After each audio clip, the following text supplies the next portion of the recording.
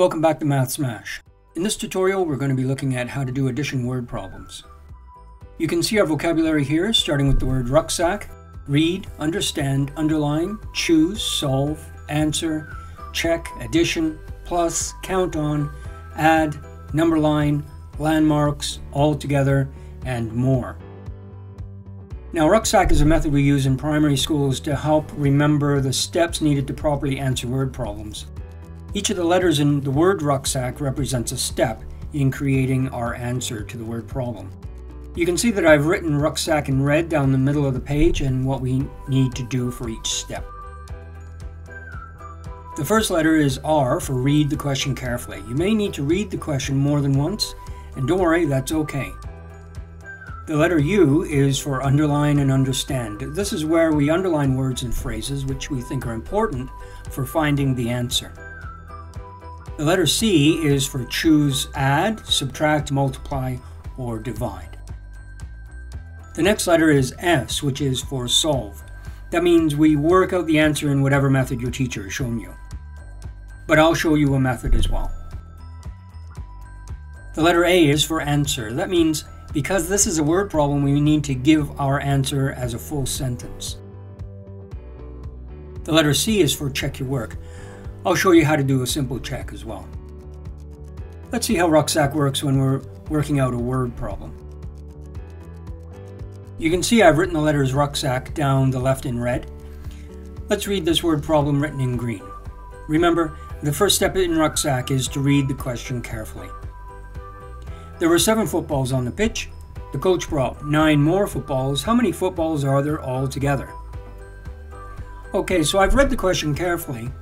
If I need to, I can reread the question. Every time I complete a step, I tick, like this. Then I carry on to the next step. So, in this case, the next step is U for underline and understand the question.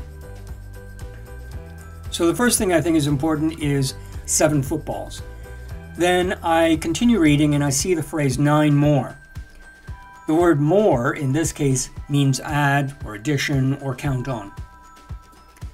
I continue reading and I see the words how many and all together. Now, the words all together and more in this case give me a pretty strong hint that I'll be probably adding. So I tick the U because I've underlined the key words and phrases. Just be sure to understand the question.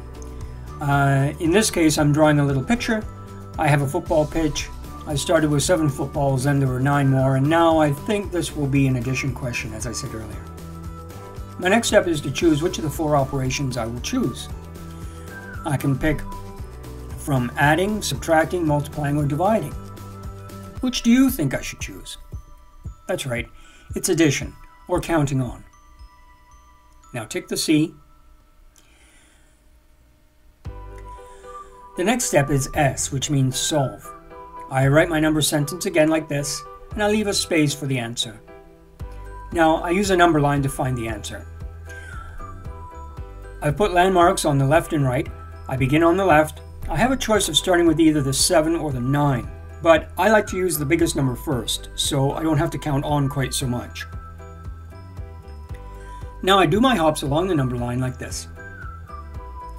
Write the size of the hop inside the hop and the number you land on under the number line. So I started with 9 because it was the bigger of the 2 numbers, and then I did 7 hops, which took me to 16. So my answer for what is 7 plus 9 is 16.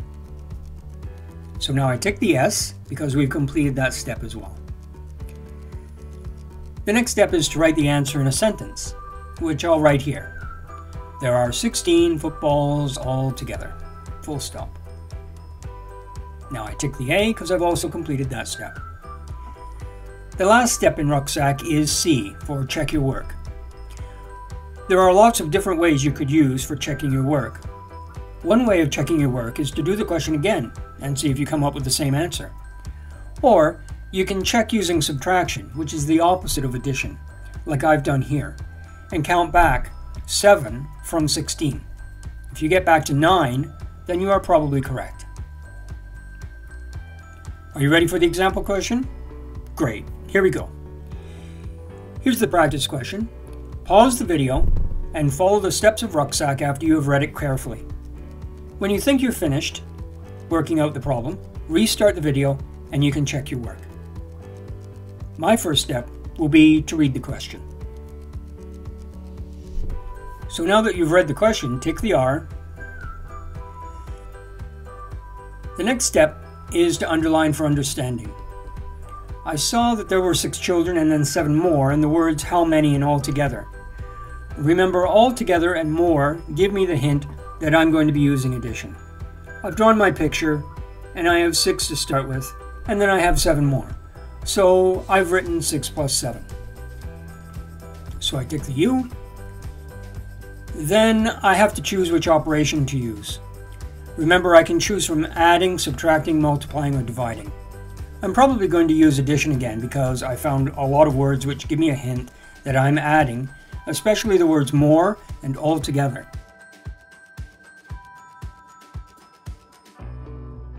Now I tick the C.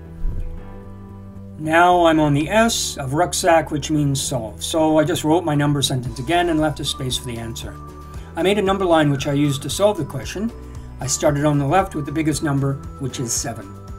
I did frog hops, and I wrote the size of the hop inside the hop and the number I landed on under the number line like this.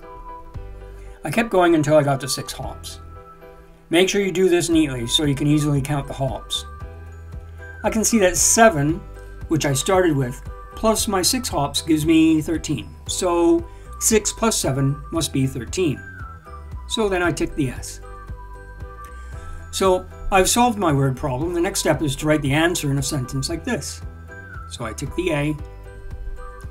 As you know, the final step is to check your work. I've written 13 take away 6, which should land me back on the number I started with, which in this case is 7. So now I tick the C. I could also write 13 take away 7, which should land me back on 6. If it does, then I know my working out is correct. And we're done. I hope you found that helpful. Thanks very much for watching. Don't forget to subscribe. Until next time,